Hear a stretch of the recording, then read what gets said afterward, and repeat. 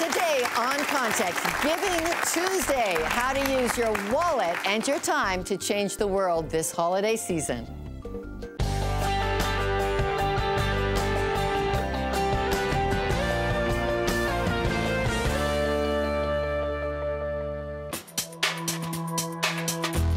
First came Black Friday, then Cyber Monday, days when visions of dollar signs and stuff dance in millions of heads.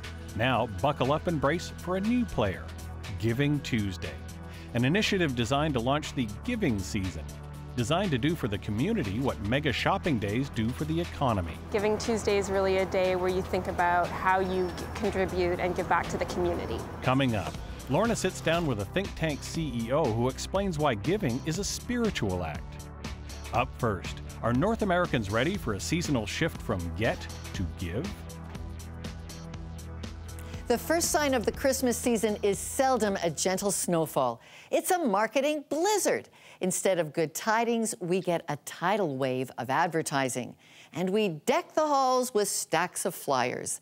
Retailers are struggling to finish the year in the black instead of the red, and so are cash-strapped families. So, for some perspective on holiday spending, here are some fast facts with Sheldon Neal. That's right, Lorna. November is the new black. Black Friday, that is. November now is much bigger on the retail calendar thanks to Black Friday and cyber sales. Cyber Monday, that is. Colliers International reports that November accounts for nearly 9% of retail sales in Canada each year, up from 8% a decade ago. Meanwhile, the busiest buying season is actually all online. In fact, online spending grew by nearly 55% last year, according to Canada's largest credit and debit card processor.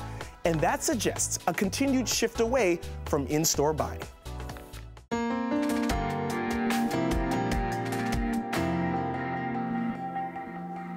Our first guest helps nearly 1 million Canadians click and give to their favorite charity. Marina Glogovats is the CEO of Canada Helps. Please welcome her to Context. Hi, Marina. Thank you for coming. Wow. I was very surprised to see Sheldon's Fast Facts that online spending has grown like it has.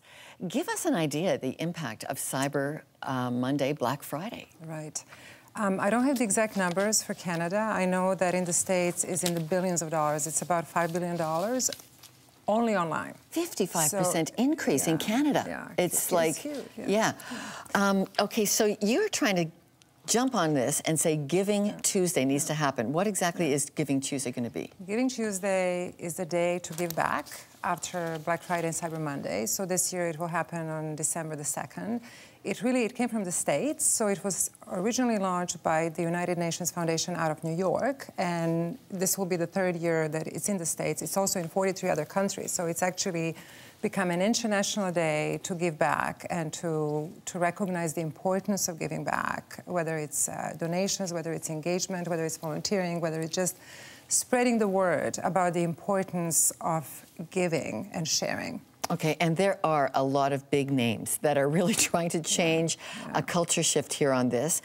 In the States, as you mentioned, you've got a lot of high-profile people involved, from Bill Gates to fashion model Heidi Klum, and the White House is involved. What's happening in Canada? So the Canadian Giving Tuesday was launched last year. We immediately had about 1,500 partners. Lots of companies came on board as well, like CIBC, Canadian Tire, PayPal, Interac, some other ones, lots of charities. People got involved. We actually got quite a big exposure, and lots of people, social media was on fire on that day and you've and around talked us into getting on board. Okay, so we're going to put up our website here, and we're going to walk us through how, when you go into the Context website, do you get involved in Giving Tuesday? Right. There's so many ways that people can really get involved in Giving Tuesday. It really can be as simple as just committing to doing something or coming up with a volunteering plan or a giving plan. It could be as simple as finding some new charities in your local area that you didn't know about, because I think small charities need a lot more help than people recognize. It could be about donating to the cause that you already have.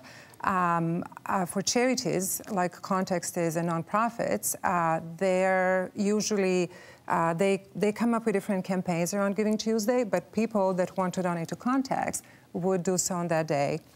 Or any other charity. You can go in. Any other charity. So we want to share this with everybody here on our website now. So you can get into Giving Tuesday, whatever. If you don't want to just give to Context or give to something your favorite, you still want to see these numbers go up on this. Well, the numbers last year were huge. I mean, on Canada Helps, which processes online donations, the numbers for Giving Tuesday, so the donations were up 169%. I just want to go to the studio audience because we've got Guelph Gives is here. Giving Tuesday is really caught on in Guelph. And Lindsay, you're here from Guelph. What are you guys doing for Giving Guelph Gives? So we decided to launch a citywide give back campaign called Guelph Gives. So we got a steering committee together to launch this huge campaign, and our goal is to show that Guelph is Canada's most generous city. Wow, so, you're already the #1 in recycling. Now, we are, yes. Now you want to be the #1 in giving. Marina, you personally made this switch. You went from corporate life to nonprofit life. Right. I mean, so why did you do it? Why did you do it? Why did you give that way with your career? I did it because I felt that the not-for-profit space, the charitable space, is really dynamic. It's very exciting right now. We have the blurring of the lines between profit, not-for-profit. We have the advance of B Corps, social entrepreneurship. I thought that it was important for me to be part of the conversation that is trying to make this world a better place, that is trying to transform our entrenched economic and business model and really be on the side that encourages everybody to really look at for-profit and not-for-profit space more holistically. There's an amazing statistic, though, that 70% of Canadians are not giving. I've done a little looking around in the audience. Naomi, what's your gut feeling on why so many Canadians aren't giving at all? Marina said something about the line blurring between the profit and the not-for-profit worlds, and I just wonder whether there's a bit of a challenge whether we expect something in return now when we give. I think of examples like the one-to-one philosophy of Tom's Shoes. I think of even World Vision, you know, you buy a gift from the catalog. It's very consumeristic, and I think we get a lot back from giving now, and I wonder whether there's a bit of a problem with that, whether we need to give just to be generous. And Giving Tuesday can change that. Yeah, you've got... Giving Tuesday is a good platform to bring this conversation to the fore of the national consciousness. Let's talk about how they get involved. So for those of you watching at home who are interested in finding out more about Canada Helps, your organization which helps millions of us click online, you can visit our website at contextwithlorna.com for more information, or you go to givingtuesday.ca or canadahelps.org to give to your favorite charity. Marina Glogovats, thank you. Thank you. Well, another perspective on Giving Tuesday, this one from the U.S. Michael Rosen is an author and expert on the charitable sector. He's asking some hard questions about Giving Tuesday, and he joins us from Philadelphia. Michael, you support the aims of Giving Tuesday, but you're skeptical. Why? It's not the fact that the results can concern me. It's the fact that we don't have sufficient data in order to draw conclusions at this point. For example, we don't know whether Giving Tuesday simply is going to shift when people give as opposed to bringing more people into the philanthropic circle. Another concern that I have is, will larger organizations that have substantial budgets and staff resources to invest in Giving Tuesday promotions, will they simply be siphoning off support from smaller organizations that don't have the same kind of budget and staff resources to invest in Giving Tuesday? So are we going to see, rather than new money coming into the sector, are we going to instead see a shift of where existing resources end up? And then another concern that I have is that if Giving Tuesday is effective at bringing new donors into the philanthropic circle, will those folks simply be coming in the front door and almost immediately leaving out the back door? We know in the United States, for example, that for every 100 new donors acquired, 105 leave. Wow. And faith is a factor in promoting and giving to charity, but we are seeing religious affiliation decline in both our countries. As that connection gets weaker, does charitable giving get weaker? Unfortunately, the data seems to support that view. As the population becomes less religiously affiliated, philanthropy, which correlates closely with religious affiliation, also begins to decline. And in fact, in Canada, we've seen this with tax filers. In the 90s, about 30% of tax filers claimed a charitable giving deduction, whereas now that has declined to 23%. And during that same period, we've also seen a decline in religious affiliation. So I'd have to say there's definitely an impact. Well, and it is still the 80-20 rule. Many people don't give. I was shocked at the numbers. Why do you think they should change their mind?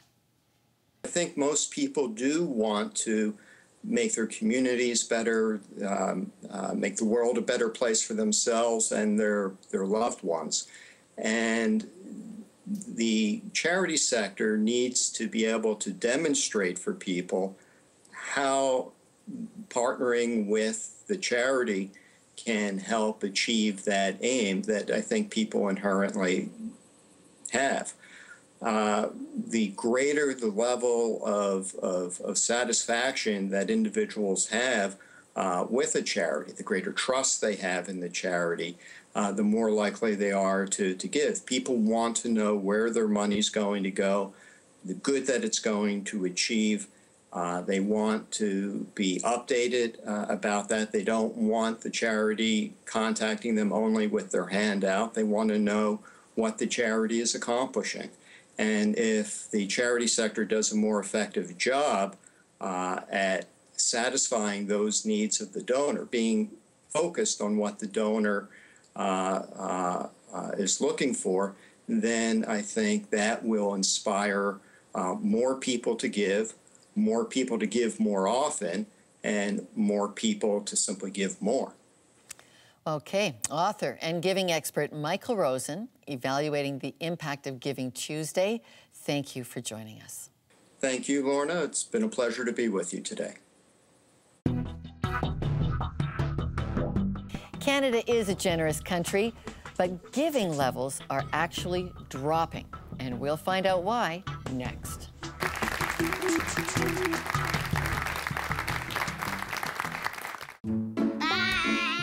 When are Mommy and Daddy coming home? Can I play a game on your phone? Is spaghetti the only thing you know how to make? Do you have a boyfriend? Does he know you have hairy arms? New game. Can we have a dog show? How many bones do I have? Can you read this? Can we go to a hotel? Do we have to go to bed? Yes. Why do bad things happen to good people?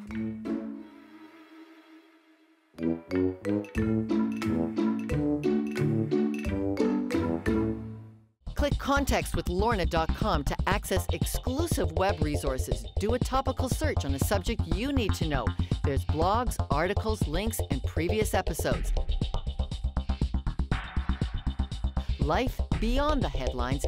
That's contextwithlorna.com. Well, behind the English word charity lies the Latin root caritas, which also means love. Charities are Canada's frontline responders to social need. And that may be why our government gives tax incentives to help us give, and why Stats Canada has been tracking our giving habits for years. With more on that, Sheldon Neal with the Fast Facts. Thank you, Lorna. Well, what do we know about givers in Canada? Stats Canada says those who give the most to charity are more likely to be older, to have higher household income and formal education, and they are likely to attend a weekly religious service or meeting. The latest calculation from Statistics Canada is the average annual donation per Canadian donor amounts to $446, less than $50 a month. In general, charitable giving tends to be lower in Canada than in the US. Meanwhile, though, those who volunteer are getting older, and their numbers, well, they're shrinking.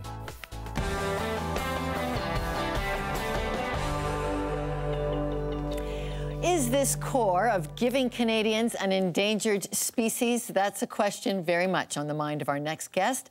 Michael Van Pelt is the CEO of the Canadian think tank Cardis. Michael, welcome to Context. Good to have you here. Finally. Okay. Well, Michael, you've been always warning us that the giving trends aren't quite as rosy as I like to think they are. What do we know? Think about it from the point of view of a charity. It's pretty tough for them to go, you know what, everything's going terrible and no one's giving enough money. So they always have to present a positive view, and I get that and I understand that. But let's look at the numbers. Let's kind of parse them out and define them a little bit. Some of the numbers we've seen already. So of filers, tax filers in Canada, I think it's 24%, and we're dramatically pleased that it went up from 23.7%, which means that 75% of Canadian tax filers don't donate. That's incredible. So look at those. 75% of people who make enough money to file an income tax. That's correct. Yep. Are not, and there's a give back when you actually do give. There's a tax incentive to give. And actually in Canada, it's compared to the rest of the world, it's actually a pretty substantial tax credit rebate for Canadians to motivate Canadians. Now, we've been suggesting we do even more of that here in Canada. Yes, you think we should increase that? So what we did is we proposed an idea to say, okay, we have got a challenge with the amount of money that's being given as in the charitable sector. How can we use some public policy tools to solve that problem? So we made two arguments. Number one, that only mitigates the problem. We have a cultural problem here, not a public policy problem. But how do we mitigate it? Number one, let's increase the charitable tax credit. And then the second thing is, can we create a regulatory environment that's a little bit more flexible for charities to work in the public square? How do you merge this kind of intensity to use business tools to generate revenue, and on the other hand, keep the integrity of what it means to give?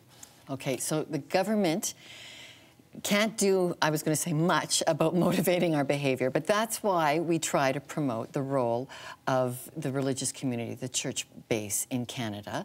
And in a previous show, I spoke with two well-known philanthropists. One, an American, Dr. Jack Templeton, and one, our Canadian, Prem Watsa.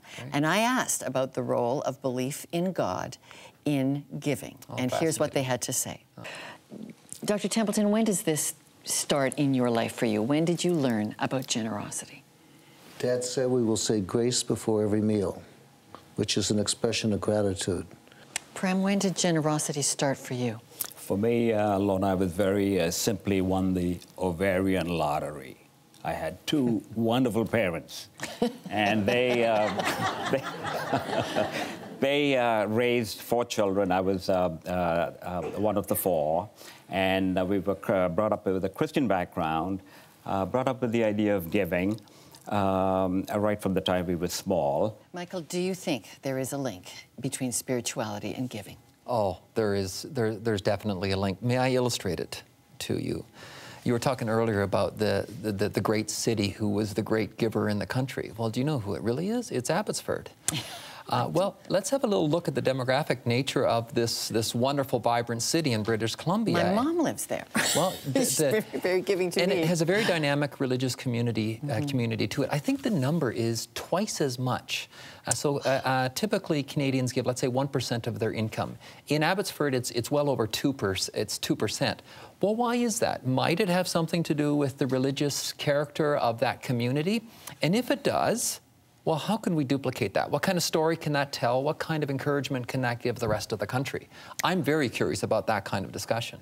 You have always characterized Cardis, your think tank, as being rooted in 2,000 years of Christian tradition. What is it about the DNA in the Christian faith that encourages generosity? It's a fascinating question. And I think it's not just in the Christian faith, but think about the Christian tradition. It's characterized by 2 directives about how we might want to live. Number 1, it says love God, and number 2, it says love your neighbor. Well, how do we do that? And that really gets at the root of what charity is all about. It's a way of loving your neighbor as you love yourself. So that philosophical or kind of religious idea that really roots the much of the Christian tradition, even in this country, and is related to other religious traditions as well, is, I think, the real animator to what charity can really be in the future. We lose that, then there's not much we have. Okay, but 75% of Canadians aren't giving at all, aren't volunteering, according to the statistics. So how do we make that connection? What could that idea, love God and love neighbor, do to help, to change? I mean, this is our social fabric we're talking about. Rudyard Griffith has a fascinating language for this. He calls this community civic slackers. Civic slackers, I'm fascinated by that because it's this real expressive way of describing who we become. Think about charities and the natural communities around charities that really need to animate them. And that's where I think the possibility is.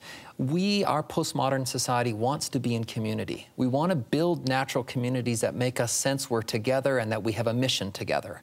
That's, I think, the opening for us in the future, is charities, for them to be successful, for them to live out their mission and do good unto others, they need a natural community to be part of. Okay. We can be part of that natural community. Okay, from civic slacker to philanthropist of the year, we've got someone in the audience here who has the privilege of having that distinction.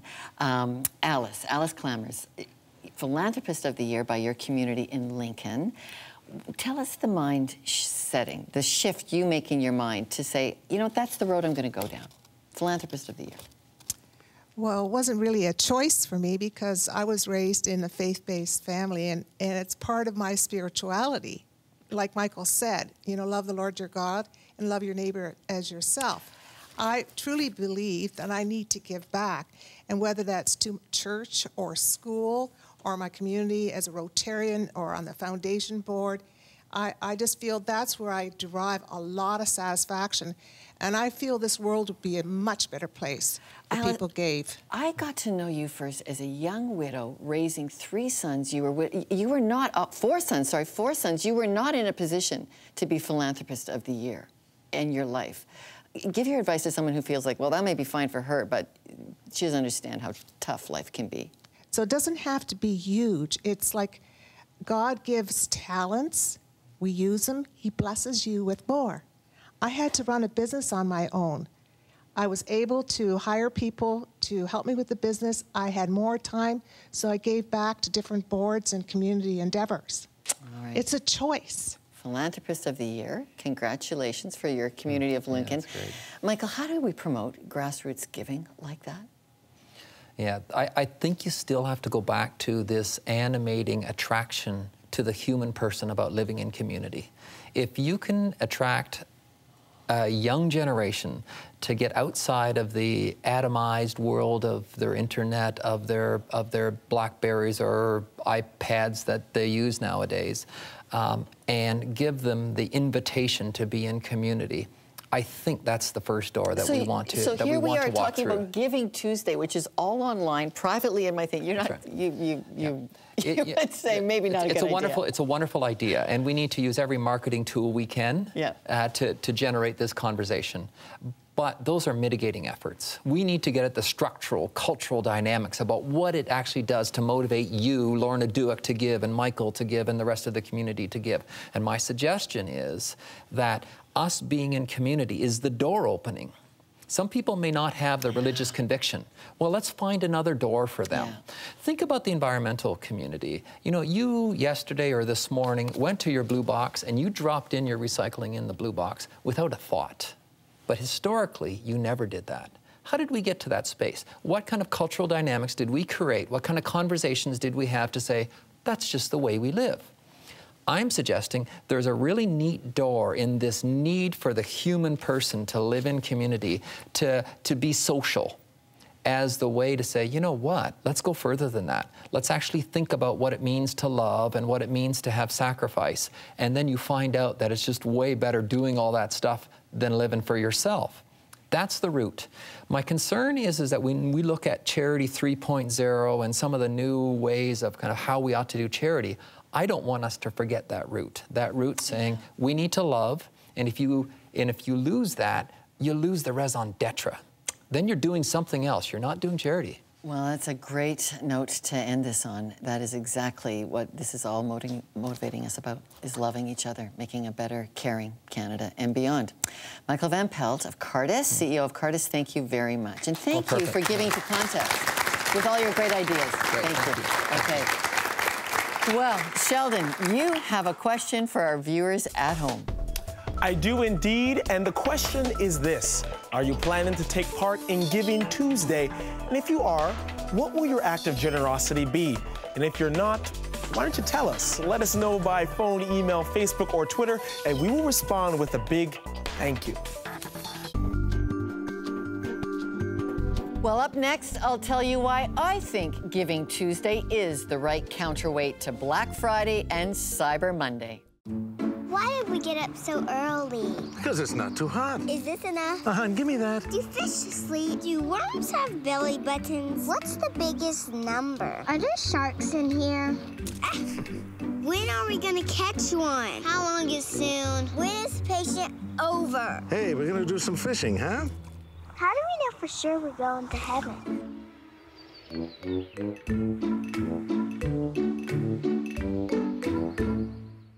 Click contextwithlorna.com to access exclusive web resources. Do a topical search on a subject you need to know. There's blogs, articles, links, and previous episodes. Life beyond the headlines. That's contextwithlorna.com. This segment is brought to you by Bruce Etherington and Associates, Family Harmony and Philanthropy, helping you help others.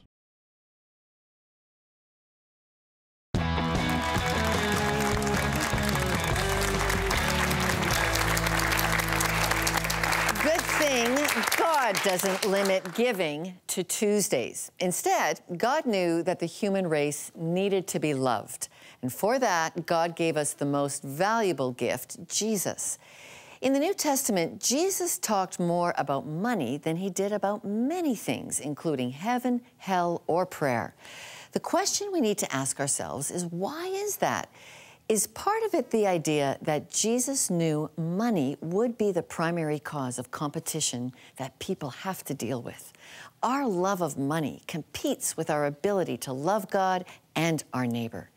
It's a reminder to me how much we need a relationship with Jesus to fuel our understanding of love.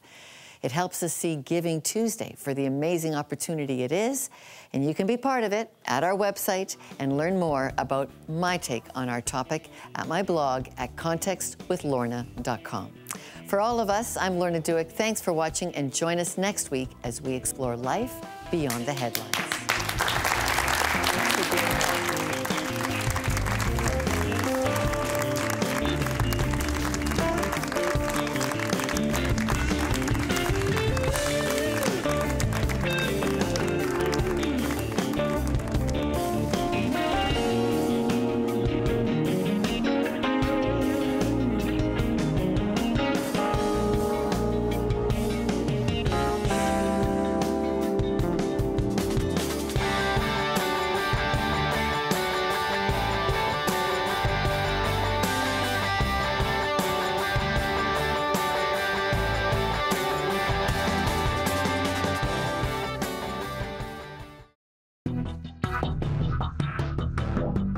It's a really good idea to have Giving Tuesday because, like, giving is always a great thing, and later in life, God will reward you back, so I think it's a win-win. I agree with James over here, but it's also a great idea because Black Friday, you spend so much and you consume so much, but you're bound to give back, and you should, really.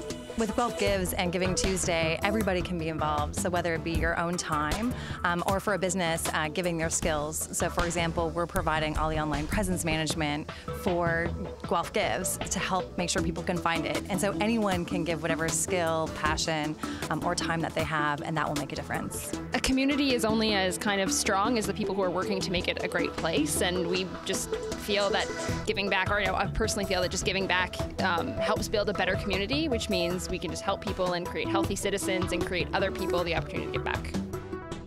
It's not too late to send us your comments. Voicemail, email, Facebook, or Twitter. The conversation continues.